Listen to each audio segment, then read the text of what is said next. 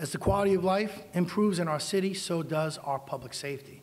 Since 2011, Yonkers' crime rate has gone down 34% and down 9% from 2016.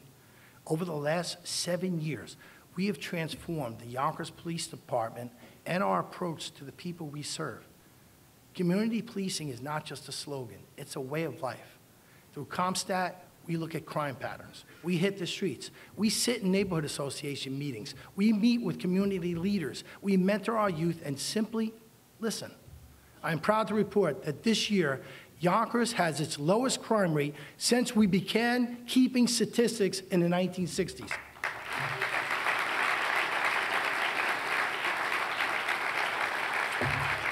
Please join me in congratulating the fine men and women of the Yonkers Police Department.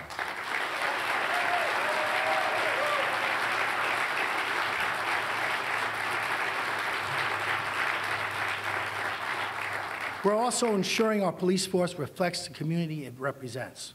This year, we casted a wider and more diverse net when recruiting our newest class of officers.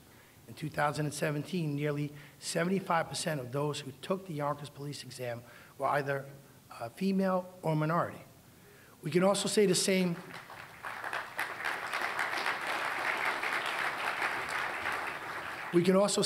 for our fire department. 50% of our newest class of firefighters are minority, while 1/3 of them are military veterans.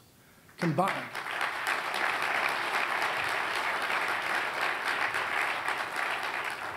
this latest fire class is the most diverse group of Yonkers firefighters we have ever had. And when our police and fire departments can better reflect and, in turn, better relate to the people they serve, I think we can all say that's a yes.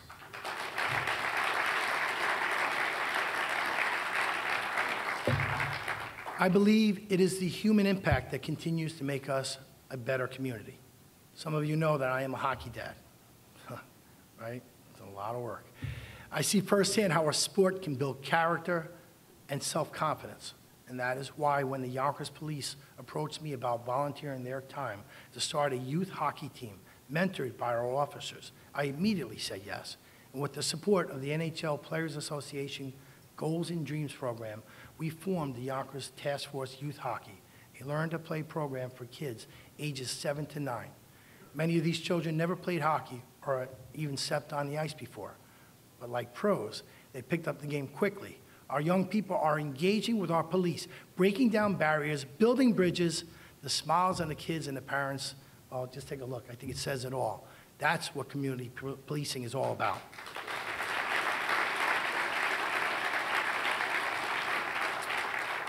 No moment during my time as your mayor was more frightening when I received a call on September 25th, 2017. I was told one of our officers was shot in the face after responding to a call of suspicious persons loitering outside a residential home. The extent of the injuries was unknown. And later that evening, I was told that Officer Kayla Marr sustained injuries due to a shootout and was bravely covered by responding officers and brought to safety while shots were still being fired. 5 officers put their lives in harm's way for the sake of their fellow officer. And by the grace of God, Kayla's injuries were not life-threatening, and she was released from the hospital the very next day.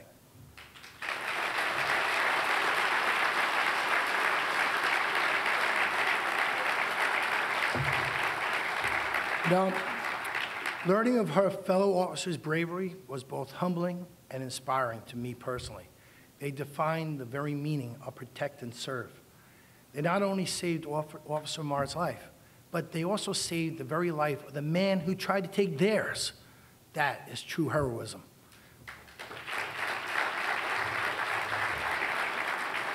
Last week, I had the pleasure of elevating Officer Marr to the rank of detective. Please join me in congratulating Detective Marr, Officer Lepzetzi, I hope I got that name right, Reader, Officer Moore, Officer Bennett, and Captain Lane. Thank you for your service to each other, but thank you for your service to our city of Yonkers.